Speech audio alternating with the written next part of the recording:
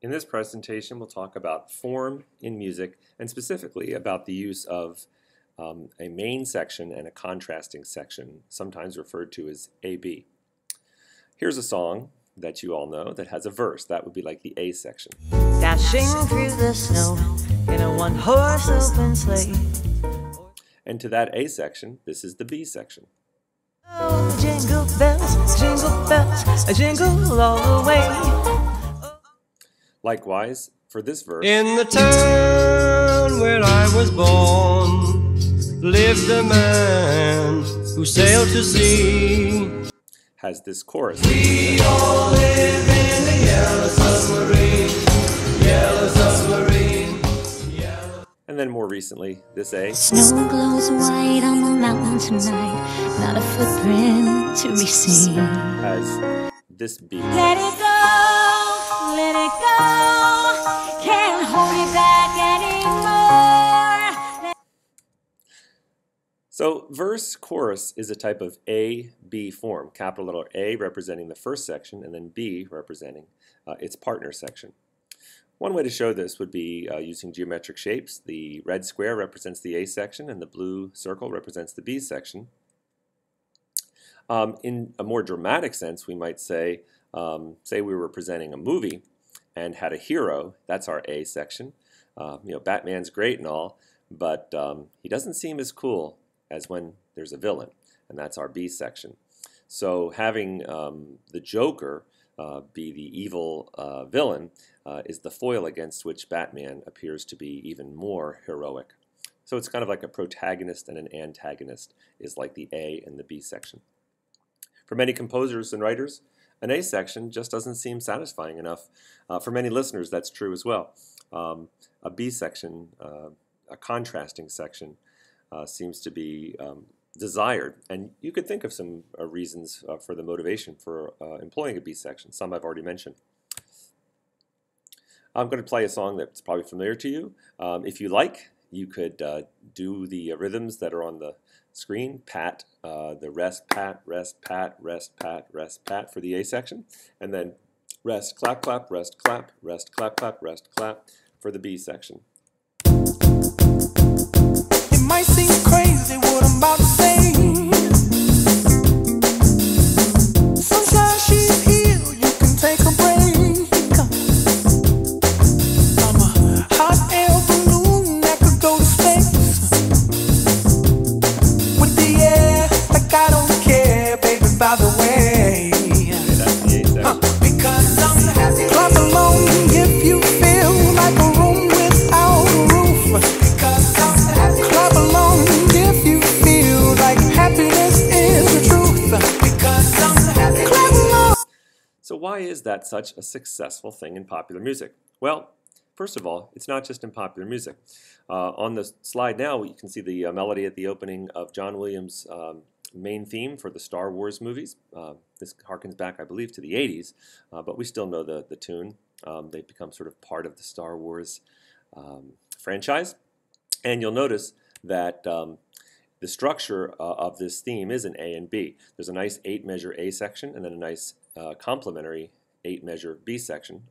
That's interesting that it's symmetrical. 4 measures in the first phrase here, and then 4 measures in the second phrase for the A section, and then 4 measures of the first phrase, and then 4 measures of the second phrase. You'll hear a brief intro, but let's listen to this Star Wars melody. And also pay attention to what's different in the A section. Things like the type of melody, the instruments used, the volume, all sorts of contrasts between A and B. This is our introduction.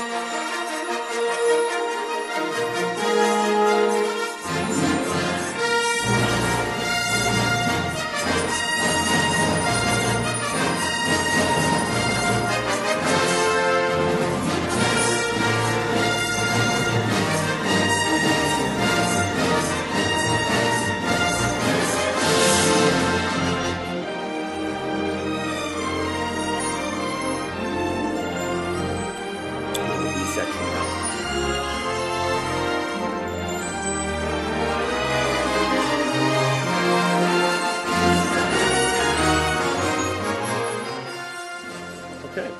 So think about it. What is different between the A and the B section? Well, for one thing, you may have noticed that the A section was nice and loud, and then the B section was contrastingly soft. So that's the difference, what musicians would call in dynamics, or we might just say in volume. There's also a difference in instruments used. In the A section, there was a lot of brass instruments playing this heroic main theme, whereas in the B section, the strings took over and had a contrasting theme. Also in the A section, there were large melodic leaps, like those I'm circling right now. Leaps of almost an octave and a fifth and things like that, much more angular and disjunct. In the B section, the melody was much smoother and stepwise. So a lot of contrast between A and B.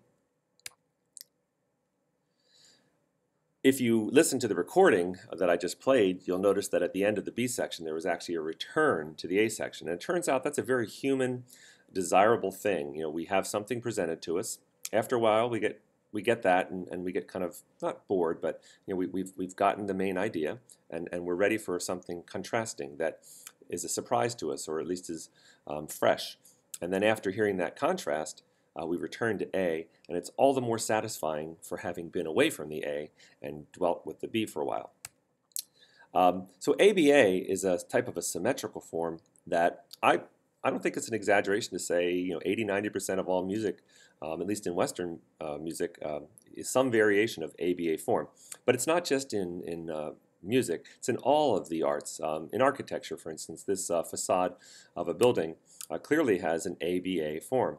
If you look at a lot of the ways visual art is composed, the way objects are arranged, it's frequently you can find this type of ABA. Certainly in drama, where a protagonist is a character and an antagonist is a counter character, and then there's some kind of conflict between the two, and they work it all out, or they overcome, or something happens, and then there's the return to the opening state. ABA. Let's listen to the Star Wars theme. Notice the crescendo that I've indicated at the end of the B section that really prepares you for the return of A. This is our introduction. And section A.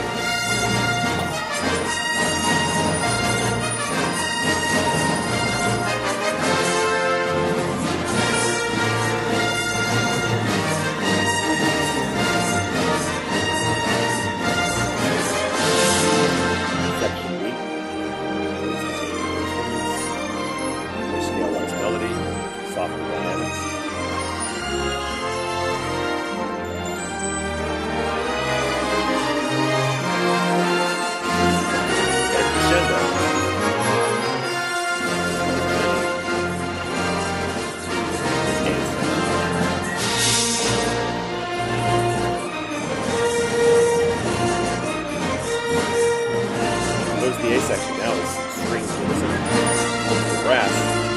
Different interpretation of this than the A section.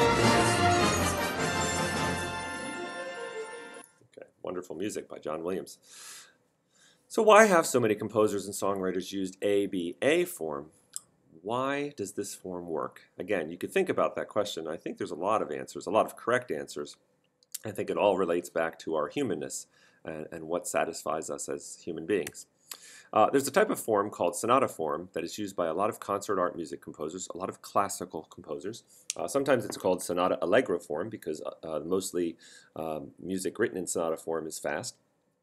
The opening movement of almost any classical or romantic period symphony that you would hear by Beethoven, by Mozart, by Mendelssohn, and on and on and on, Brahms, etc. Most of those opening movements of those symphonies are sonata form. And even though there are many more ground level details than just ABA, sonata form is basically an elaboration of ABA form. And the terms that you see in this graph, expo, Dev, and recap, stand for exposition, development, and recapitulation. And so each of those sections has formal implications, but essentially some ideas are presented in the A section, There's something contrasting that's done with those ideas in the B section, and then the A section represents a return of the opening. So sonata allegro form is an elaboration of this ABA form. Song form, verse chorus, is AB form, and then when the A returns, it usually returns with its B, so the verse and the chorus sort of become a pair, and we start to hear the verse chorus, instead of as A and B, we hear it as a unit, a formal unit, AB. And then when the verse and chorus are repeated, AB returns again. So at that point, the listener starts to associate the verse and the chorus with a predictable entity and is ready for even more contrast. And that's why a bridge is used. A bridge would be a third section, a contrasting material. So I've labeled it C. After the bridge, though, now that we've been away from the A and the B for a while, it's really satisfying to return to it. You know, absence makes the heart grow fonder, right? So as you're listening to the bridge, it's new material, but it usually is, the purpose of the bridge is to lead you back to something from the opening A or B. Often it's just the chorus. Some other formal sections that we might see in song form include an introduction, some things just set up the song, and then an outro, some closing material. In classical music, we might call that a coda or a codetta. And that is song form.